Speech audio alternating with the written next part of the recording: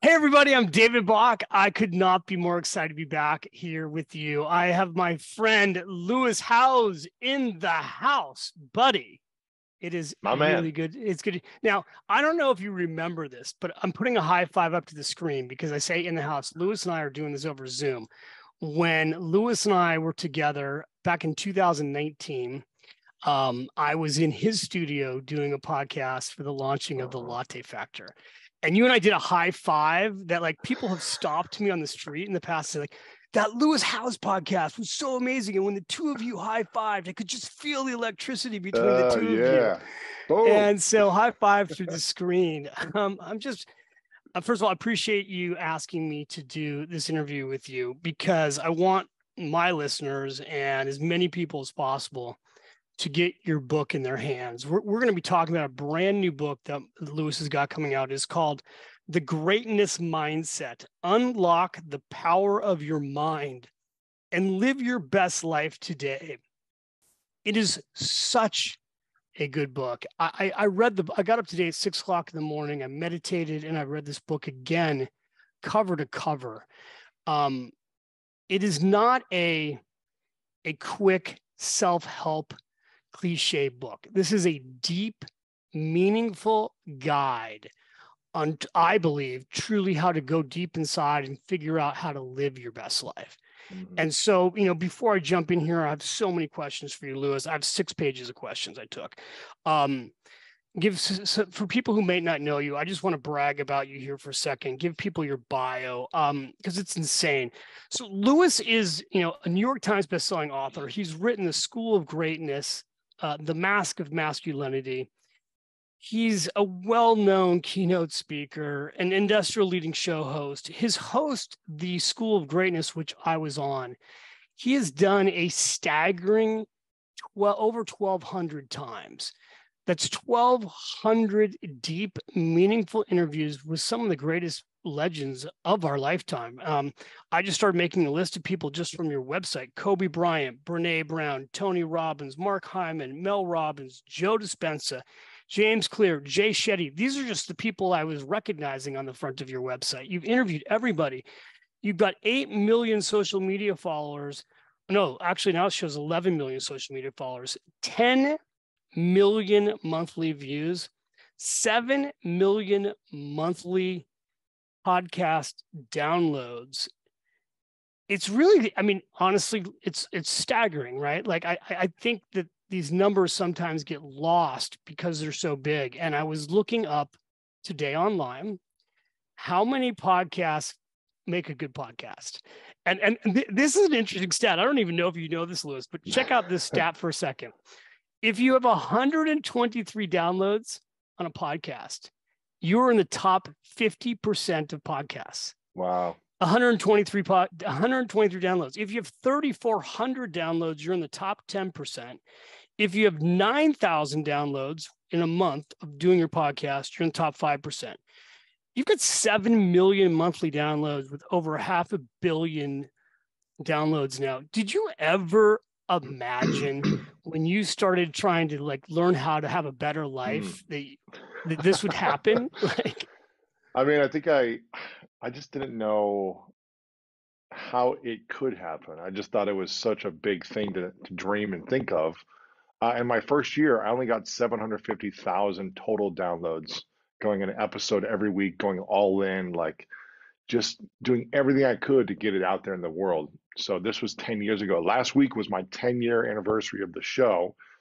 And it's just been a testament of the power of consistency, not the power of being smart or intelligent or better than other people, but just the power of I have a very clear mission that I've set out, which is to serve and impact 100 million lives weekly to help them improve the quality of their life. So I'm very clear on the meaningful mission that I have. And I show up every week and I deliver. And it's not always great and it's not always good sometimes, but I show up consistently and I try to say, how can I make this time a little bit better than the last time? How can I get feedback to improve? How can I improve my skills?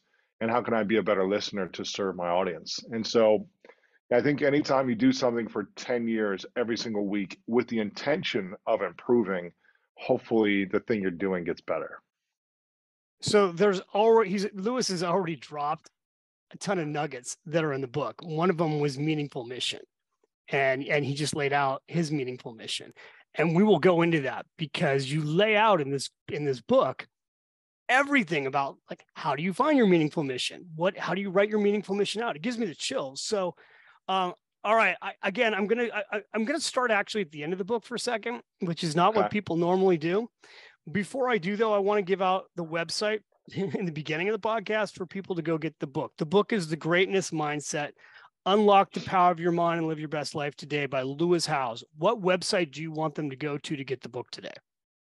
Oh, they can just go to Amazon and get it there, or Barnes and Noble, or if they go to lewishowes.com/bundle, they'll see options to buy the book there. Okay, fantastic. lewishowes.com/bundle. So at the very end and I want everybody to get this book. You got to read this book. This is going to be an incredible journey for you to take, and we're going to give you a lot in this podcast, but I want you to get the book too, because this is like a master's class this is what's not actually taught in school.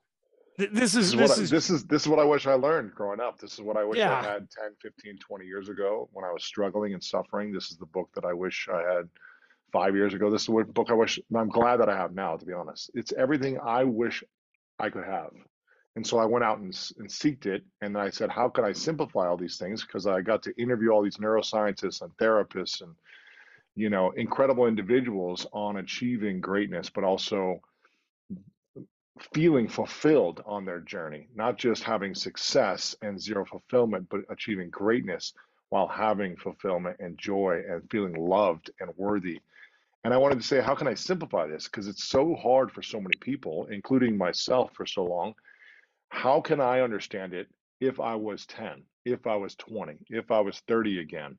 How could I understand it from that perspective, from that age range, from that breakdown that I had, from that stuckness that I was in? How could I make it so simple for myself to say, all I got to do is just, it's hard work, but how can I simplify the process?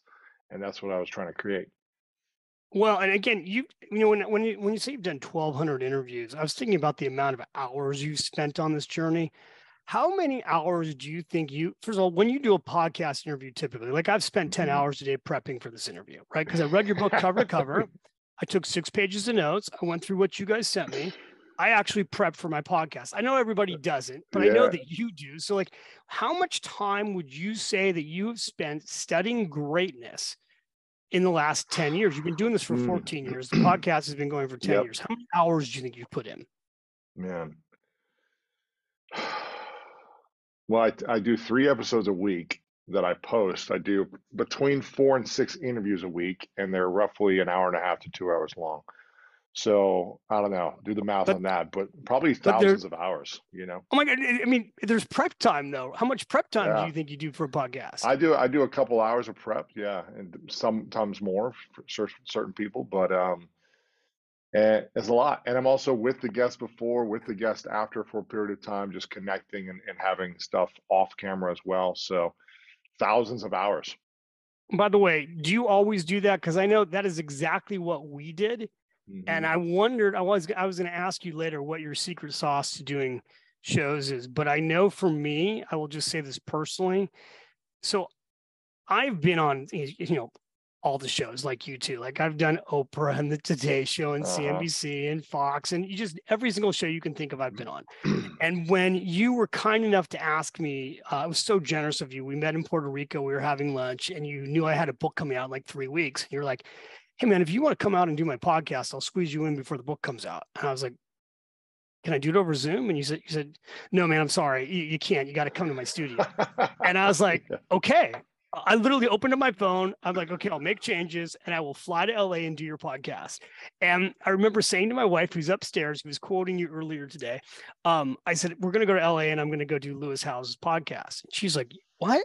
What do you mean we're going to fly to LA for you to do a podcast? You don't even fly to LA to do TV shows in the last 10 years. And I said, yeah, but I really love this guy. And he's got I know his podcasts are fantastic. And so I'm going to do it. And when the podcast was done, I came home and she said, how was it?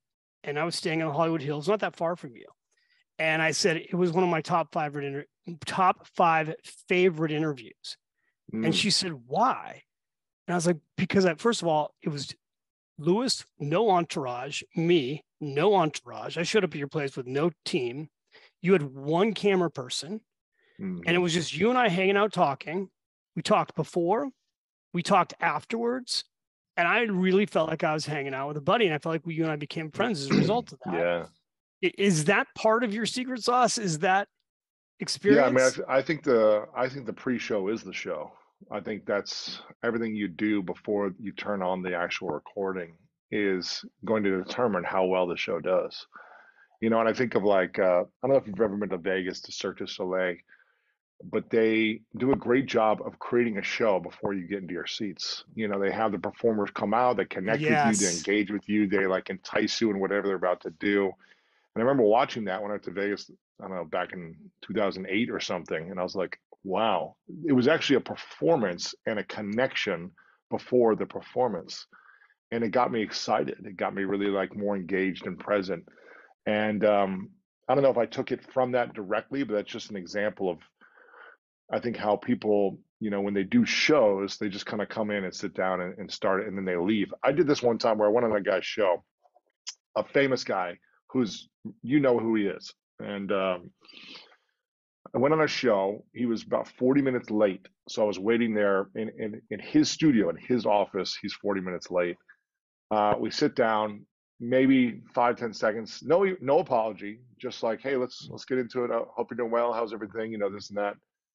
And then literally we finish and he says, thanks so much for coming on the show, Lewis, and like shakes my hand and like gets on his phone and walks into his office and he didn't even say goodbye.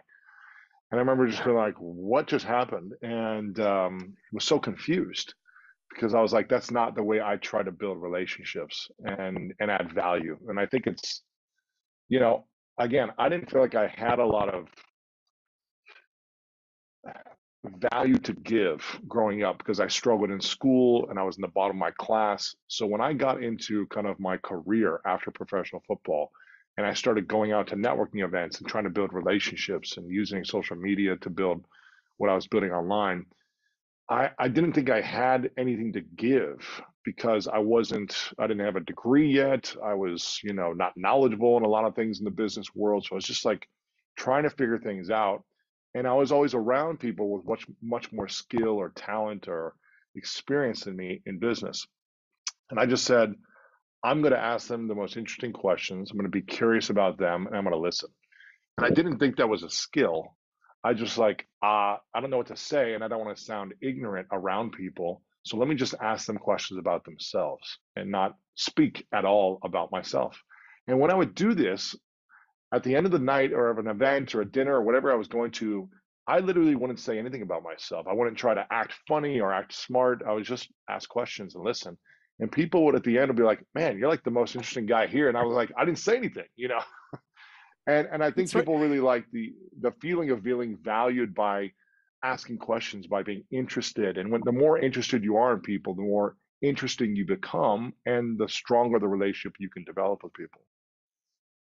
Also true. And later in your book, there's a part in your book where you quote Dale Carnegie, and some of this is in Dale Carnegie, the great, guru's book of all time. I love it. You have a quote at the end of the book, which I wanted to read because it's such a beautiful quote. And it's at the very end of the book. It's actually on page 301. And the Mhm. quote is, it gives me chills. If people understood the art of falling in love with yourself, the world would be a much better place.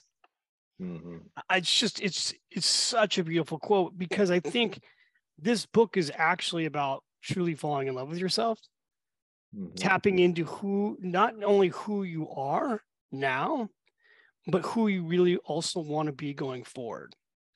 Yeah. So, let me go to the very beginning of the book and let's go right to the top with greatness, because the book is about the greatness mindset. And, my first thought as I open the book is, I wonder what Lewis's definition of greatness is at this point, Uh-huh. right? Because I would think that your definition of greatness has also changed. So tell me Uh-huh. today, what is your definition of greatness? Um, it is about discovering your unique gifts and talents, and using those unique gifts and talents to pursue your dreams, but in that pursuit, making the maximum impact on the people in your life and the people around you. And so when I grew up, I wanted to be successful and I wanted to accomplish my goals and my dreams. And I would do anything to accomplish them. I would work harder than anyone. I would get up early and train. I would stay up late and do whatever I needed to do. And I was dedicated and committed and consistent. So I didn't lack discipline. I didn't lack goal setting. I didn't lack structure, scheduling.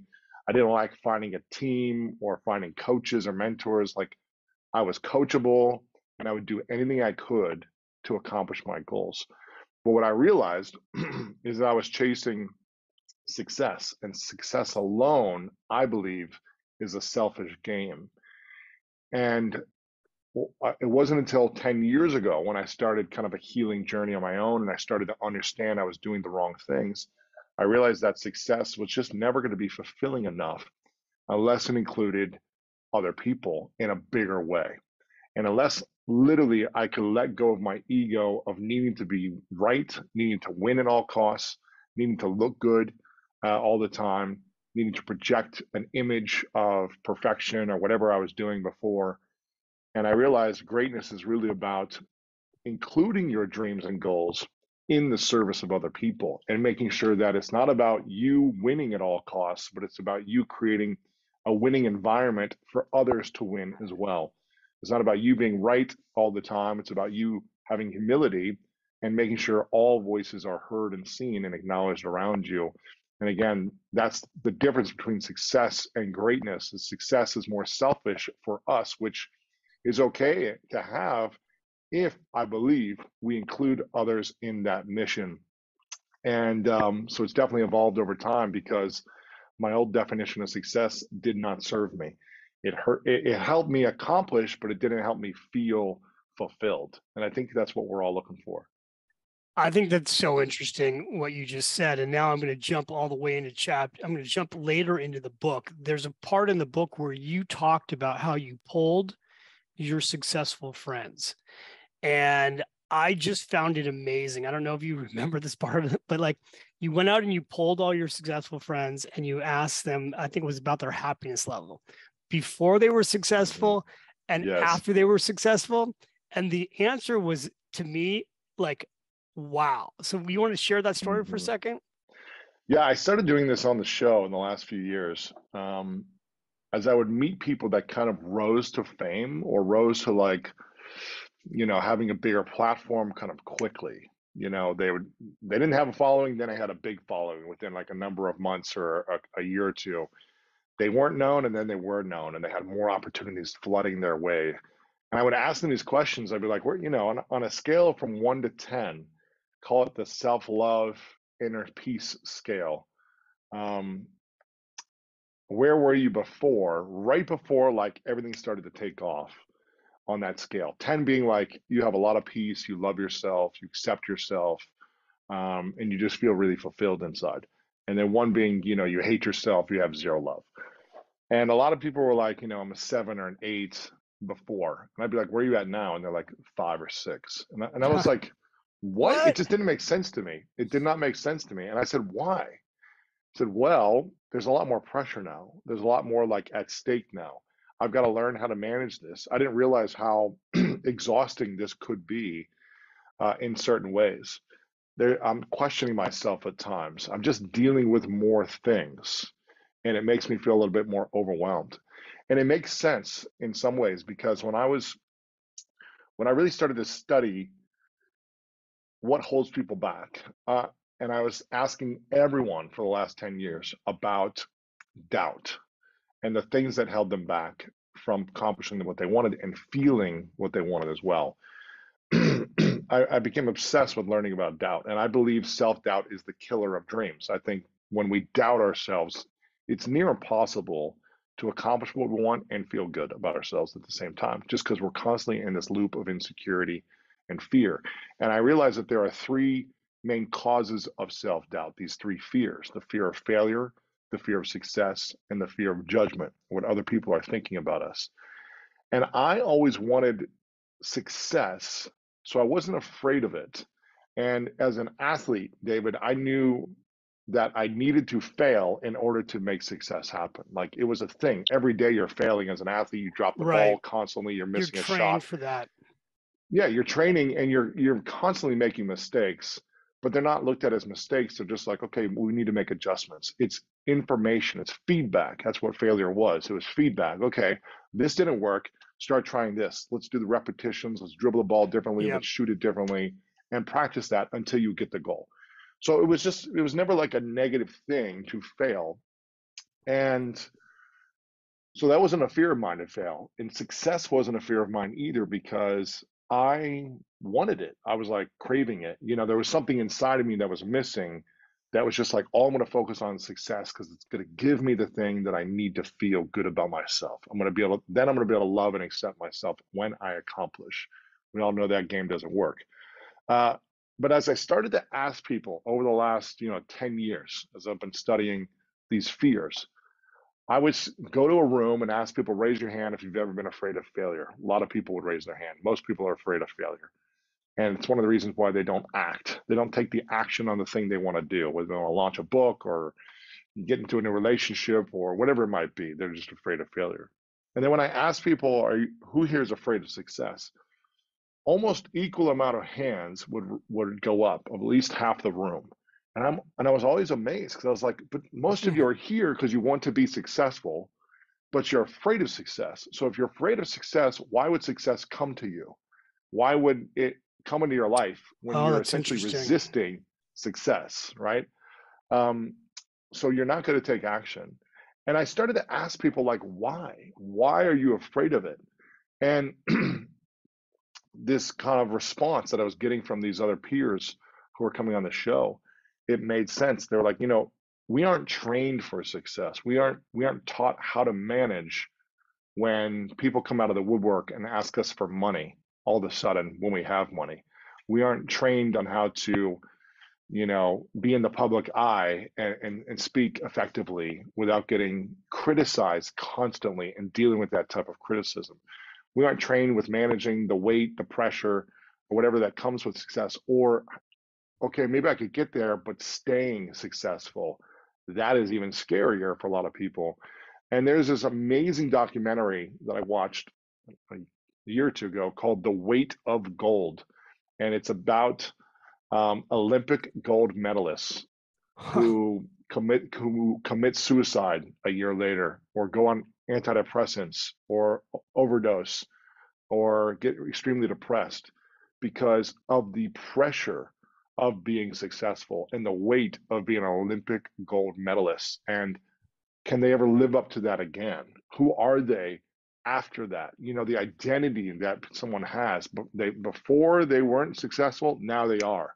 It's a different identity shift of leaning into that and accepting it. So I started to understand more and more the pressure and the weight of success for people and why it's a fear. For me, those two things weren't the things that were holding me back from taking action. I was willing to focus, I was willing to be driven, all these things. The third thing crippled me many times in my life, and that was the fear of judgment. The need to please other people, the need to look good and have people like me was the thing that caused a lot of suffering inside of me. And it crippled me for many, many years of my life until about 10 years ago, I started on a healing journey. And it wasn't like it overnight, it was perfect and I was okay and didn't care if people criticized me. It took time to really integrate that healing lesson and learn that whenever I do anything, put anything out there into the world, there are going to be some people that love it and some people that criticize it. Joel Osteen talked about this in the book where he's got one of the largest Christian congregations in the world, probably the largest church in America. And I go, man, you help a lot of people, but there's also so much negativity around you as a leader and you as a preacher and you and the decisions you make with your church and you know the business and the money that you guys have and all these different things that you do. You're just getting criticized constantly. How do you deal with this? And he was just like, you're going to get criticized when you're following your path, when you're following your mission, you are Yeah. going to be criticized. And he was like, what we need to do as leaders, I'm paraphrasing, is to make sure that we are focused on our lane, focused on our path, not focused on what everyone else is saying about us or criticizing us. Yes, take the feedback and information if it resonates where you need to make improvements and tweaks and adjustments, but don't allow it to get you off of your path and be so worried about everyone else's path.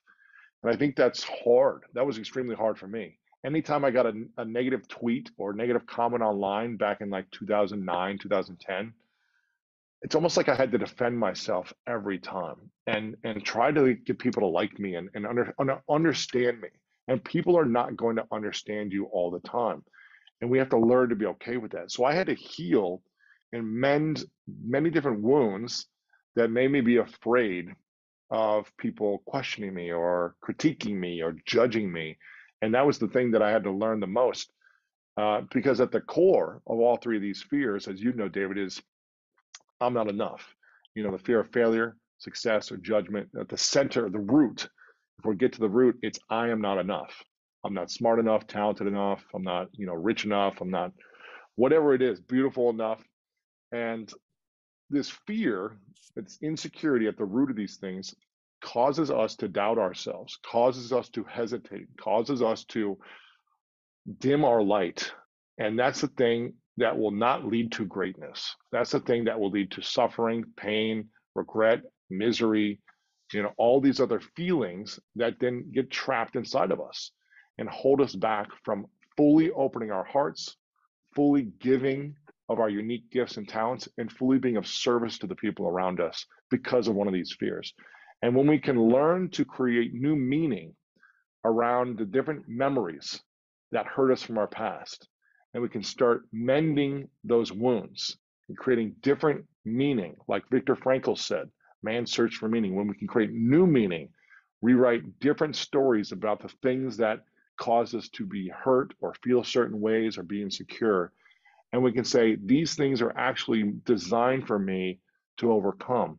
And they help me become more compassionate, more caring, more empathetic, a better listener. All these things that we feel like cause us a lot of pain can bring us a lot of power if we create different meaning around those situations. But that's one of the hardest things for us to do, is to go back and reflect and to think about those things and interpret them differently than how we have interpreted them our entire lives and identified with them.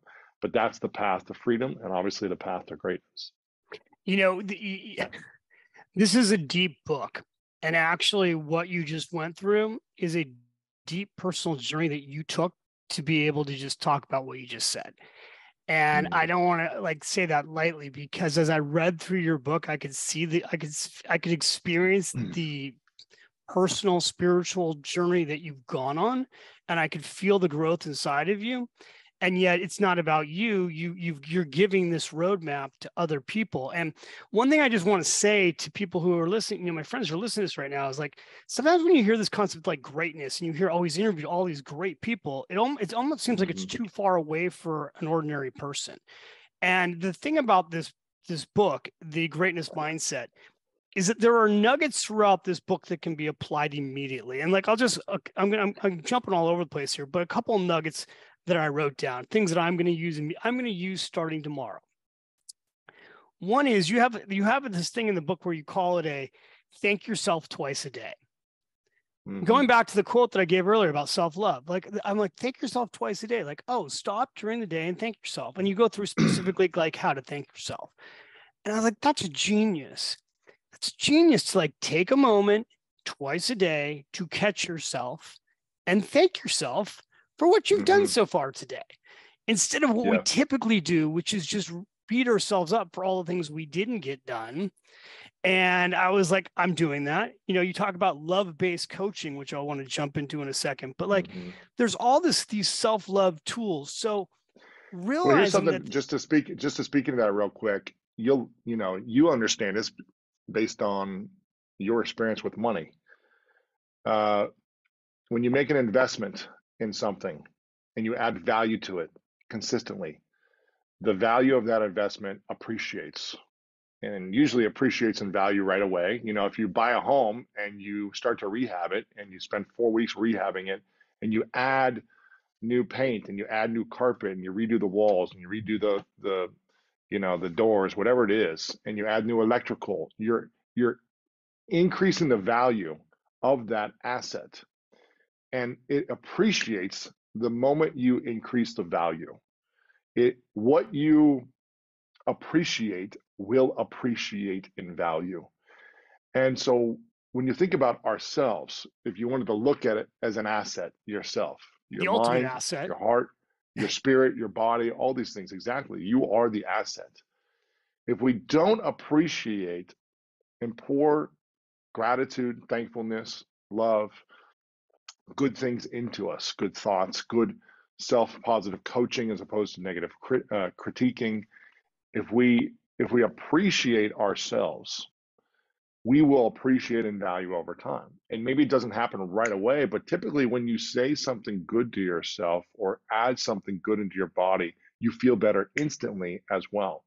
And if you do it consistently over time, it will multiply. You know, it'll multiply in appreciation over time. And I just think we've got to look at ourselves differently and take care and add value to ourselves differently. And this is not in some narcissistic approach. This is an approach that is about, again, if it's about success, then it'll never be enough. If it's about greatness, it's about impacting the people around you. And to go back to what you were saying before, sometimes the word greatness seems so big and so far and so out there. And that's why my definition is not about changing the world. It's about impacting the lives around you. That could be 2 people, that could be 20 people, that could be when you have the capacity, okay, now it's my community, now it's my city, now it's my online platform, whatever it is. When I was broke on my sister's couch, I couldn't think beyond the mission of I need to make money to get off my sister's couch and be able to sustain my life. I wasn't thinking I'm going to change the world and cure cancer. That was not in my mind. It was maybe like a dream one day, 20 years away type of thing, but it was like, but I need to get results now. I need to figure out how to get off my sister's couch. I need to figure out how can I make money? I've never made money before. So what am I going to do? I need to find mentors. I need to learn. And I'm in the different season of life where my meaningful mission is about getting off the couch, right? But I still had to impact the people around me. I still had to add value to get $100 here and there. I had to do something to get value and get money in return to get off the couch. But it was just a smaller community, a smaller group of people that I was impacting in a positive way in order to make that happen. And then as I accomplished that mission, I could reevaluate, okay, I'm in a new season of life. What is my meaningful mission now? And I did that a couple times until I got to where I'm at today. And it's hard to see far if you're dealing with a lot of stress and overwhelm. That's why you've got to learn to take care of yourself first, not from a narcissistic point of view, but from a true energy point of view to give yourself the skills in order to go beyond that eventually. So that's wanted to make that point. Well, I think it's a really good point too, because for people who don't know your story, Lewis was a professional athlete. And the reason he was on his sister's couch is he was playing arena football. You got injured and you couldn't play the thing that you did, you couldn't do it anymore. Yeah, my identity. Your identity, which I want to talk about that next, because here's your identity. You're a young guy. Now you're injured.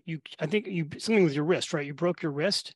Broke my wrist. Yep. So now you can't play the sport that was what you were going to do with your life. You're on a couch. You're out of money. You're not feeling good about yourself. There's probably other people listening right now who have got their own version of this. And in the book, you talk about reshaping your identity, right? Because we all go through these periods of time. Like I love your story goes on where I love the part in the book where you talk about how you knew this thing about LinkedIn and someone paid you $100 because you gave them coaching on LinkedIn, $100. And you're like, $100?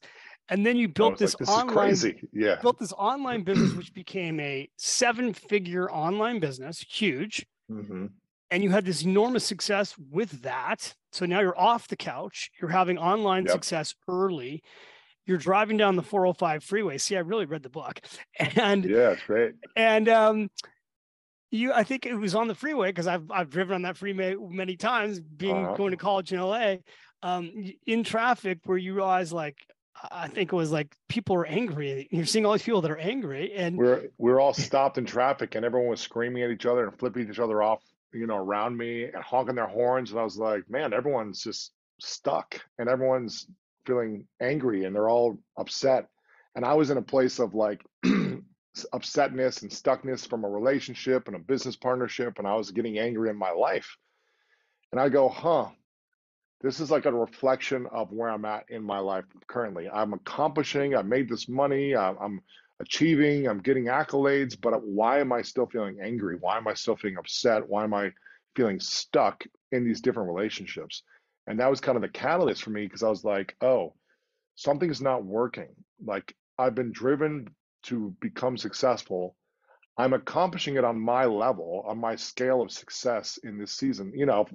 Uh, Mark Cuban would think I'm not accomplishing much from his level, but from my level, I was like, man, this is a lot of money. This is a big deal. Like, I'm living in LA, I'm doing these things, but I wasn't happy and I wasn't fulfilled. And I felt stuck and I felt trapped and I felt angry and resentful and I had all these mixed emotions. And I go, that is not great. That doesn't feel good to have the things that you wanted, but to not feel the things you wanted. It's like I was physically and environmentally creating what I wanted externally, but I couldn't feel it internally. And I feel like that is almost worse than not having success at all. It's like you chased something, but you still don't feel like you matter. Man, mm, that was not good. And there's some type of quote out there. I can't remember exactly what it is, but it's like there's nothing worse than winning at the wrong things. It's like winning at the thing that you're not supposed to win at. It's like succeeding and still not feeling a sense of self-love or self-appreciation or gratitude for life or all these things. And I think that was the ultimate like breakdown for me. It was kind of like this, it was shaking me. It's like wake up. And so I was having these breakdowns everywhere in life. And that's when the journey really began, where I was like, oh, I'm doing this wrong. But it was so hard to acknowledge that, because for so long, the things I was doing was accomplishing results. So it was so hard for me to take a look in the mirror and be like, but this is like the wrong way to go about it, because we don't want to acknowledge that who we have been, our entity, our identity is no longer working for us. It's not fun to say, oh, my whole life has essentially been a lie. My identity has been a lie. What I thought was a lie. This is like a big, it causes like an earthquake inside of us, and it's not fun to realize that. So we want to go back to our old way of being and just work harder and not face it. And I was just sick and tired of it. And so I needed to face it. And that's when the journey of healing really began. So it was so interesting too about when we talk about identity, right? Because I think one of the things I learned going through the book is the idea that you can pursue something that's an identity thing, and our identities over time are we should allow ourselves to change our identity. And this is not just a Mm-hmm. career thing, right? Like you have parents who've dedicated their life to being a parent, and I'm going through this partially right now. I've got one of my kids has gone off to college.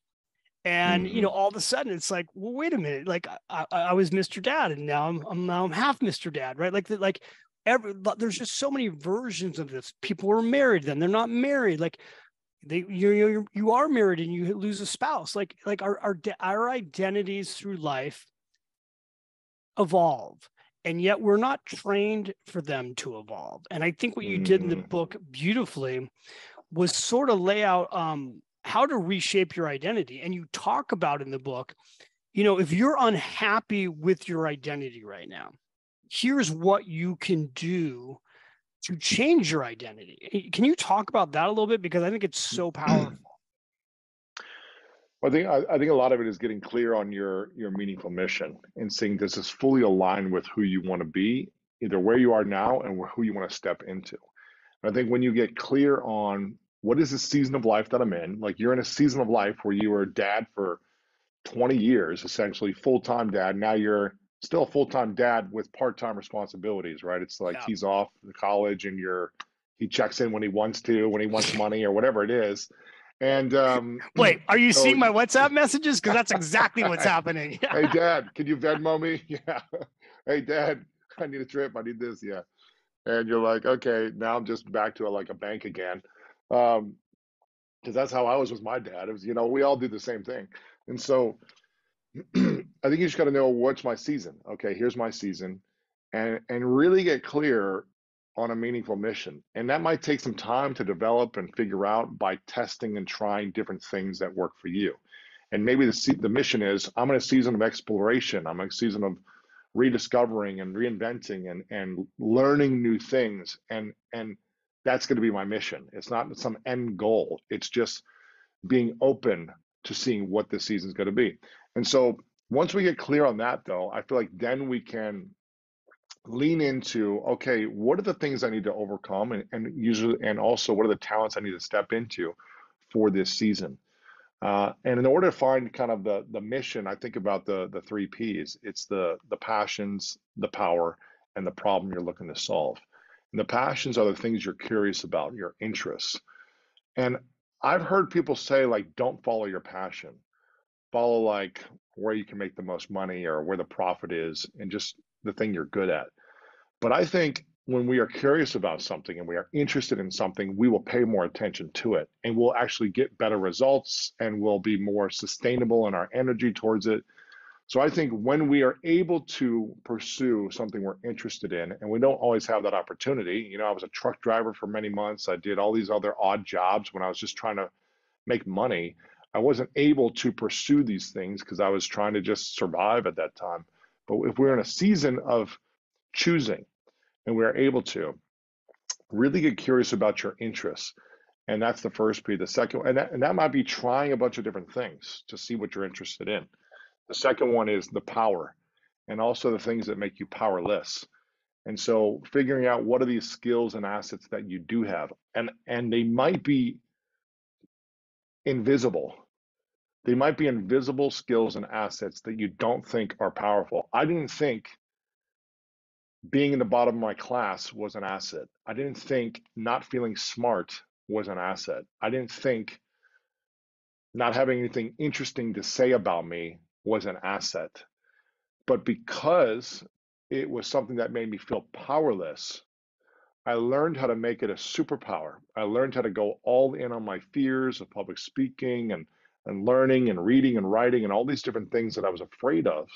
I learned how to go all in on the things that made me powerless, and they eventually made me become very powerful. I never thought that I would speak in front of stages of So 10,000, interesting. 20,000 and make multiple six figures for 60 minutes because I couldn't stand in front of a classroom of people without feeling insecure or without feeling like I'm getting laughed at or without feeling like I'm stuttering.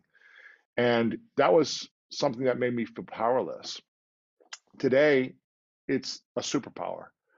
And it's the thing that I constantly work on and improving a skill set. And so I never thought that you could ask questions and make money and be a top show because you felt insecure and you just want to learn. I didn't think that was an asset or a skill set that could be part of my mission. So be curious about the invisible assets that you have and the invisible skills as well. Um, so that's going all in on things that make you feel your fears, the things that make you feel powerless, so they become a superpower, leaning into those. And then the third thing is figuring out what problem you want to solve. I think every mission needs to have something you're looking to solve. And I think we are more creative and more focused when there is a problem that we're trying to overcome. I think a couple examples of that is when our veterans come home from a mission and they have no mission next and they're Mm, done with their time. completely. It's just like go back to normal life and your mission's complete. You see a lot of these men and women struggling in life, and thankfully there's a lot of great programs that help them reclaim new goals and their identity now that they're not in this season of service with the military. and you see a lot of them struggling with mental health issues or overdoses or depression or whatever it might be, because there's no meaningful mission that they're on right now. And we've got to get back to some meaning of our mission as soon as we can. When the identity shifts, when we go through divorce, when you know, have a near-death experience, when you lose your career, whatever it might be, when the economy crashes, when COVID happens, like, we've got to get clear on a meaningful mission. Otherwise, we're going to be much more destructive of ourselves and the people around us in a negative way.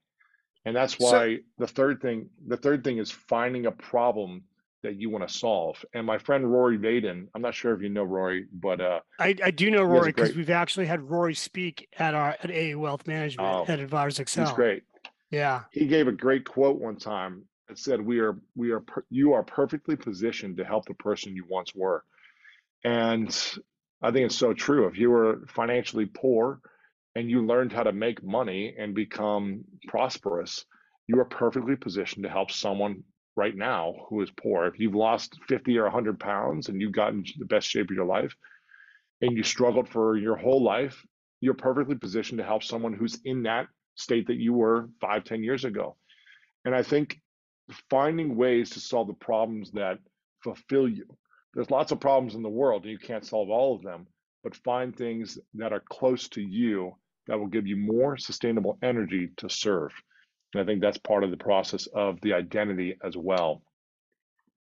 So I just want to remind people the book is The Greatest Mindset: Unlock the Power of Your Mind and Live Your Best Life Today. You're listening to Lewis Howes. And I'll just give you an example of how this book impacted me today. And it's such, you know, we're interviewing this today. Your book's coming out in March. We're doing this interview in advance of your book coming out. And it's January 31st as I record this. It's probably not what you're supposed to do when you do recording, is mention the date that you recorded it. But there's a reason I want to mention it, because I've always been a big goal setter. In fact, if you look off to the right of me, you'll laugh, but I have Jesse Itzler's calendar sitting over here. Oh, I love it. He's And awesome. so I've got his big ass calendar sitting next to me here. I've had my entire month's map, my months mapped out, because I love Jesse and he's got such great programs. And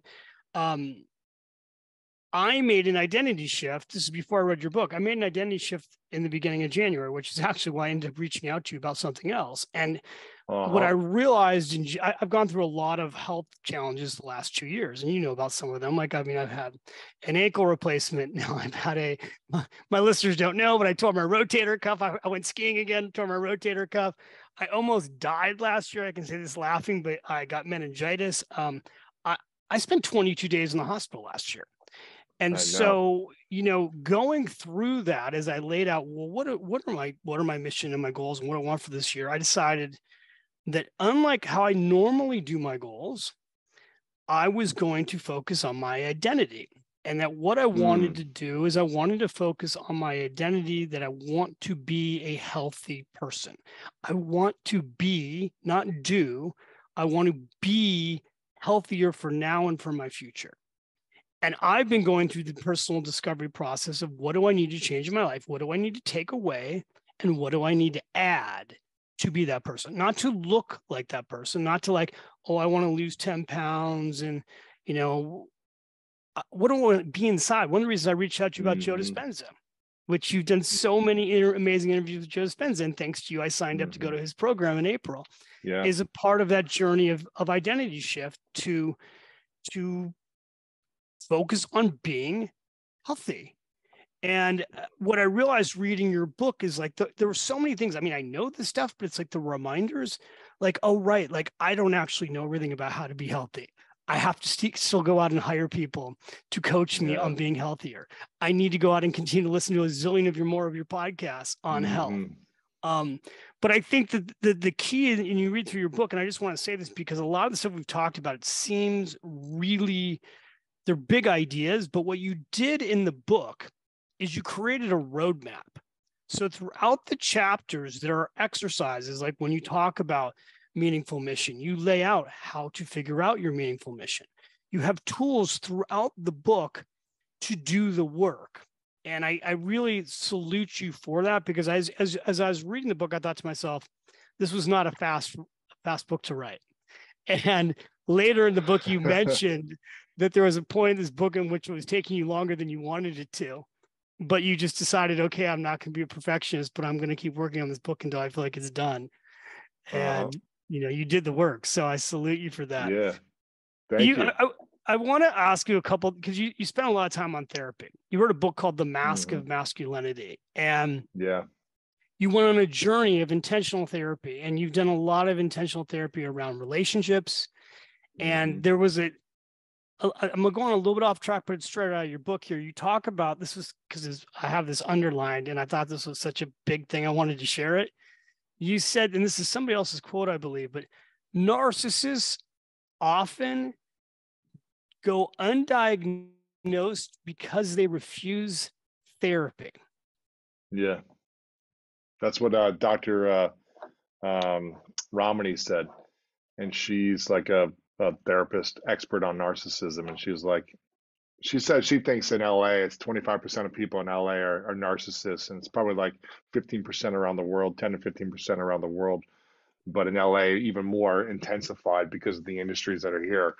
But most of it, you can't diagnose because they won't even come in and say, hey, can you help me with anything? Because it's just, that's not what they're willing to do.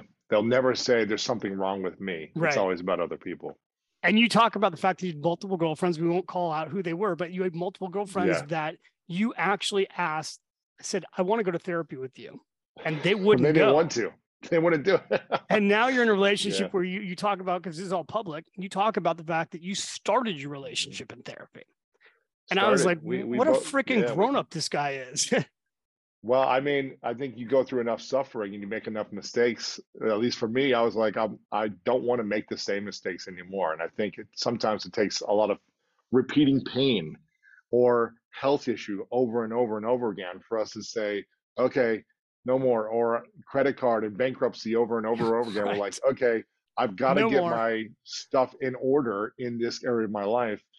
Otherwise, I'm going to keep repeating this pattern. You start to say, I'm the common denominator in all these instances in the last 15 years. What can I do? And what do I need to shift? And for me, it was about healing. It was about healing because I was attracting from a wound. I was staying in relationships based on a wound, and I hadn't healed and mended those wounds, and hadn't created new meaning from different past memories.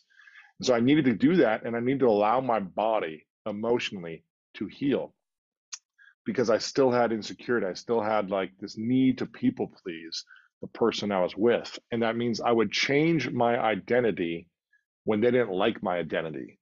I would change my way of being, habits, routines, actions. If they didn't like something, if they wanted to scream or react, and I was just like, okay, I'll do whatever to make you happy. I just wanted peace. But you can't buy peace. You must be peace. And so I wasn't able to create boundaries because I was afraid. And so I would give in who I was, who my values were, my vision were to make one person happy. And in that process, I was being miserable in the process. I was unfulfilled because I was giving up my identity for one person. And they were never happy with me, no matter how much I would adjust or shift or change. Now, I don't blame any of these people that I was with.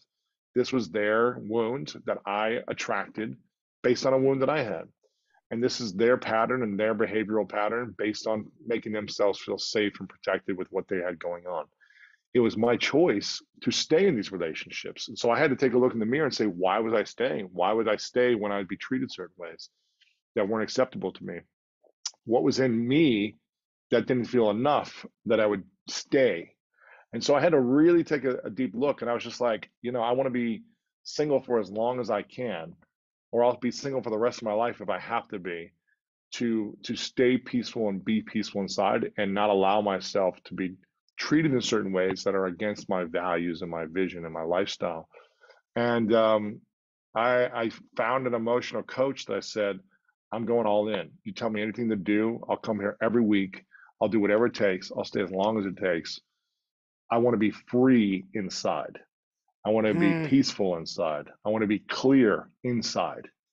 And I spent 5 months every week with an emotional coach, sometimes 5 hours at a time on Saturdays, just diving in, saying, okay, let's go farther. Let's go farther. What's it going to take?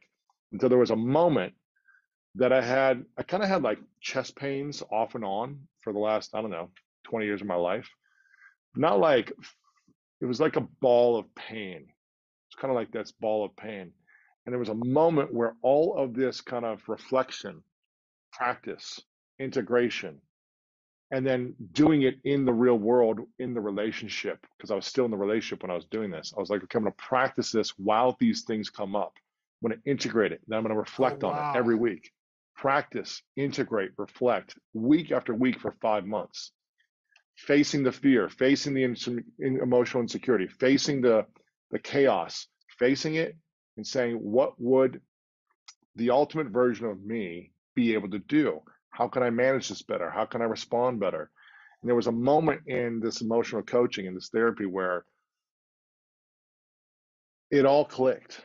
It took a long time to get there, but it was a moment of freedom.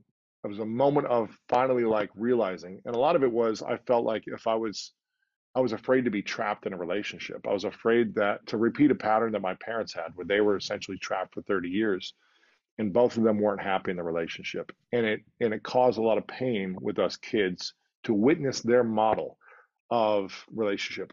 We knew they loved us. You know, they did activities with us and showed affection and loved us, but they didn't love each other. And so we watched their stress. We watched their lack of love, their lack of affection, their pulling away. We watched their cold shoulders. We watched their silent treatments for weeks. We watched the arguments. And I was just like so afraid of recreating that, um, that I felt like I was going to be trapped. And so I got to a place where I realized I'm not trapped. And it all came down to like being judged, the fear of judgment. Because, well, what happens if I'm trapped? And then what happens in 20 years? I'm miserable. And then what happens if I get divorced? And then everyone judges me and criticizes me. And then I'm trapped again. And so I had to like just go through the deepest fears that I had until I felt like it was kind of like the Goodwill Hunting moment. I don't know if you remember the movie Goodwill Hunting, one of my favorite movies. I And love that movie. Robin Williams is like, it's not your fault. Huh. It's I not your totally fault. remember that. It's not your fault. And It's he's like, not yeah, your I fault. know. He's like, It's no, not your it's fault. not your fault. And he just kept doing it right Hmm. over and over again until he like realized it wasn't his fault. And it wasn't that exact moment or scene, but it was like, she was like, Lewis, you're not trapped. You're not trapped. You're not You're a free trapped. man. You're not trapped. You're a free man. And I was just like, it somehow like it just finally Wow. connected in my body or my nervous system or my heart or everything combined. It was like this, I had this ball of pain in my chest and it literally in a moment disintegrated. And I felt it like just kind of disintegrate and go throughout my whole body. I don't know what that is or what it was. Like it's hard to explain it. And it felt so weird because my whole body was tingling. And I was just like, I was kind of like confused. I was like, what just happened? I've felt this pain my whole life essentially, and now it's gone. And I was kind of like wondering if it was going to come back, and it hasn't come back. And that was almost 2 years ago. It's amazing. And And by the way, and the if you reason why it should, hasn't, yeah, go ahead. no, go ahead. I was just saying the reason why I believe it hasn't come back is because I continued with the emotional coaching every 2 weeks for the last 2 years. I said, okay, just because this happened, I'm not like done and let me wash my hands and go back to life. I said, I want more. I want to keep integrating this. I want to keep diving in because we do have PTSD and we are so good at going back to the familiar that we must break through that over and over again. We must overcome the old identity consistently until it really is a new identity, until that's so unfamiliar, the past self, that it's not even a thought that we would go back to. And that usually doesn't happen overnight. That is reflection, practice, and integration, and then more reflection, practice, and integration consistently over time. And I feel really great at this stage. And because I feel great, I keep showing up. You know, the greatest athletes of all time, when they win the championship, they don't stop saying, you know, thanks, coach, for getting me here. I don't need you to coach me anymore. I got this on my own. I'm going to just do this on my own and I'm going to win the next championship. They go hire more coaches at different areas of their skill set training to get them to the next level as well and stay there. And so I was like, I got to keep investing in the coaching, keep investing in the practice, keep investing in the support because life will happen. And as new pressures arise, we don't want to fall back into old identities. I think also for people listening, who do know about all your success, it's impressive to hear the level of work you've done on yourself. And I think it's a testament to the fact the way the best get better is they keep working on themselves. And for Yeah. someone who's listening to this and maybe they're going through these similar types of struggles, I thought this was super interesting, and I literally highlighted this in the book. You taught, and I don't know if this is the same therapist or not. You said your therapist asked you three things. What is your intention for therapy? Yes. Profound. What do you Mm-hmm. want? And then over time, she would ask you, have you found it? And I was like, Yeah. whoa, he found a really good therapist, because I don't think most therapists ever ask those questions. And So I think if every someone's time going to therapy, they should be thinking through these questions. I'm sorry. yeah. And every time I would go, so the first meeting I met her, she goes, "What's your intention?" She asked me these questions, and she said, "What do you want?" Right? And I said, "I want peace, I want freedom, and I want clarity." And every time I'd meet with her, the first thing she'd say, "What's your intention? What do you want?" Peace, freedom, clarity. And so we worked on what was at the root of me not feeling peaceful, me not feeling clear, and not feeling free. And it's not something you could buy. You must be it. And I was trying to buy peace by giving in who I was to make some other people happy. And you're not always going to make people happy. And what I learned is like, okay, I wasn't fully accepting myself. And therefore, I would give in to try to create peace because I wasn't able to be stable under chaos. It was uncomfortable for me. So I had to learn that. But I was also like, I want to create a relationship in an environment that is peace, where both accept each other individually and accept ourselves as well, the other person. And I was like, that's my vision. And I realized, okay, the relationship I'm in, this person does not want to accept me for who I am. And so it's time to end it. After many months of this practice, I was like, okay, it's time for me to walk away and face a greater fear. The greater fear that this person might talk crap about me, or they're going to hate me, or they're going to do this, which was another fear of mine, which I didn't want. And all those things happened. And so I had to learn how to just face it and embrace it and say, okay, yeah. And this is what it's going to take. It's going to take me overcoming this fear by experiencing it, not by analyzing it, but by actually going through it. And it's one of the hardest things to do because we don't like those feelings. Mm. Powerful stuff. Jumping again, I've jumped all over this book, but there's so much in this book to talk about.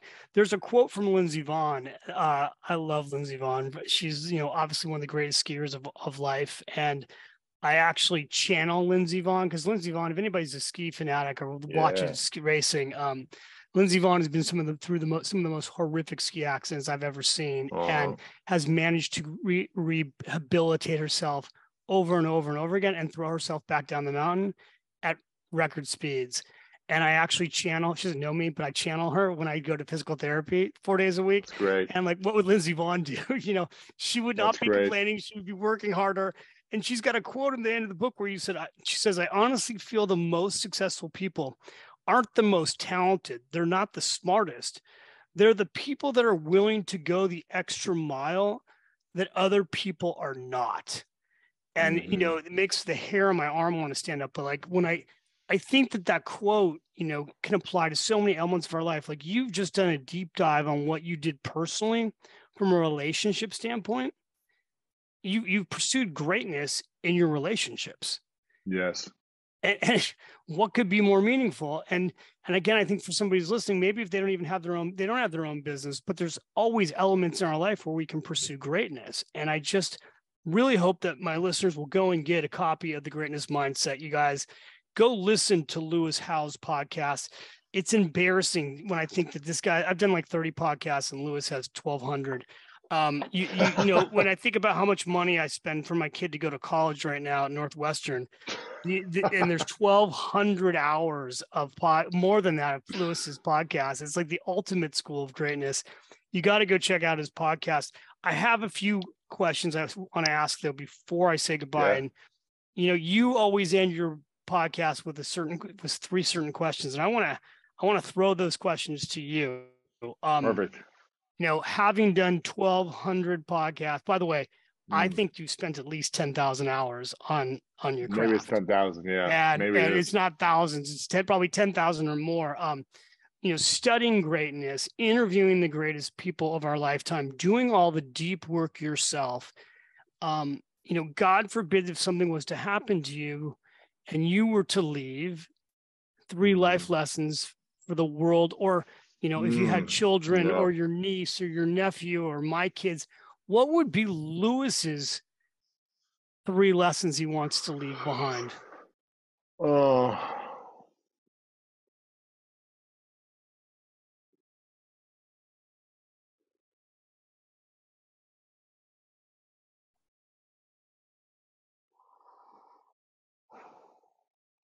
I think the first one would be learn to fully love and accept yourself for who you are, and also be committed to growing every day into who you want to become.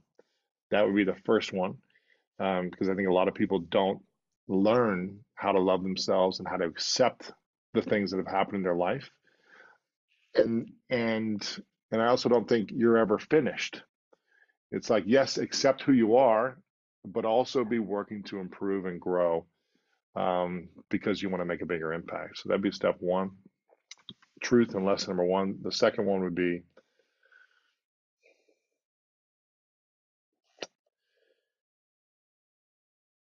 and I think that includes like you're working on your health, your emotions, and all these areas of your life. So I'm going to add that into that first lesson. The second lesson would be to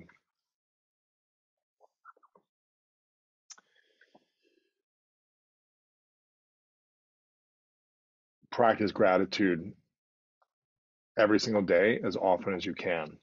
I'm a big believer that gratitude is the gateway to abundance. It is the door to open up new possibilities, more love, more joy, more financial freedom, and beautiful experiences when we are in gratitude and a state of gratitude as often as possible.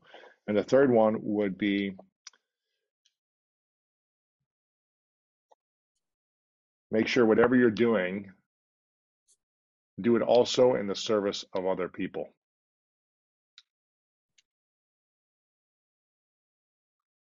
You see me taking notes. I think those are 3 beautiful things. And I love the fact that you've asked this question probably 1,000 times, but it felt like this might have been the first time you've actually deeply thought about it for yourself. And I appreciate that you just really took the time to like go inside and think about it. I am grateful to you, Lewis. You are a phenomenal human being. I feel honored to call you a friend, be able to text back and forth, share your book with the world. You're going to help so many people with this book. You've already helped so many people with your work. And I salute you. And I thank you for who you are and who you show up on a day-to-day basis. You're just a gift. So God bless you, my friend. Everybody go check out Lewis. You're welcome. Go check out lewishowes.com. And I know you're lewishowes.com/bundle is where all the details on his book offers are. And you'll be able to find The Greatness Mindset. I know everywhere. This will be on all the bestseller lists. I know everybody's going to be interviewing you. And I'm also glad I probably am I one of your first interviews out of curiosity? How many of these have you done so far? Well, I just started the first week of January and I'm doing 2 to 3 a day. So you're probably like the first 20% of interviews that I'm doing. Well, I feel like I got you first. I feel like you're very, very fresh.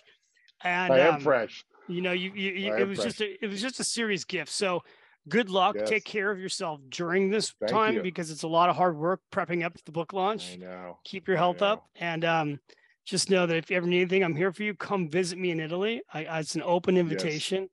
And I'll keep you posted on how I do with Joe Dispenza's conference in April. Let me know. It's Okay. amazing. Let me know. I Thanks, David. appreciate it. Appreciate it. Good seeing you, buddy.